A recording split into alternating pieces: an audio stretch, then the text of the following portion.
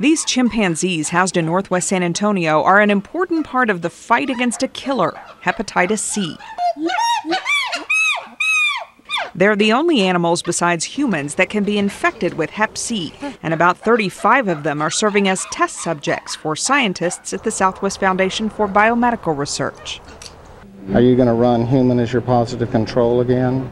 Dr. Robert LANFORD and his team have conducted a $500,000 study over the past year, testing a totally new kind of drug to fight the virus. It's what's called locked nucleic acids, a DNA-based therapy that doesn't target the virus. It blocks a molecule in the liver necessary for the virus to replicate, essentially starving the invader. The results were remarkable. We found 350-fold drop in the virus, and what was more remarkable was that this decrease in virus levels continued for up to 3 months after we stopped the therapy. Much larger cells here. Here's what diseased chimp livers look like before the experimental therapy. This has come back to the normal appearance. And here's what they look like during and after, with healthy open channels for the blood to flow through the organ.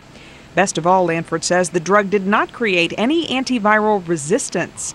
The Denmark company that makes the drug is beginning testing in humans, but it will be another 3 years or so before it could be on the market. Meanwhile, scientists are celebrating what could be a new way to target other diseases, too.